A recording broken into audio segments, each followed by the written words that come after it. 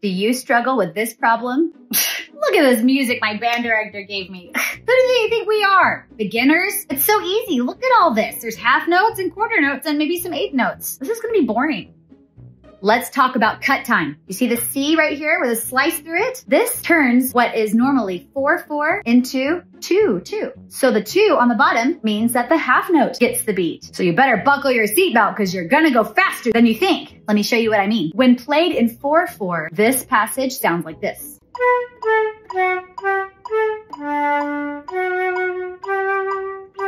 But what if the half note got the beat?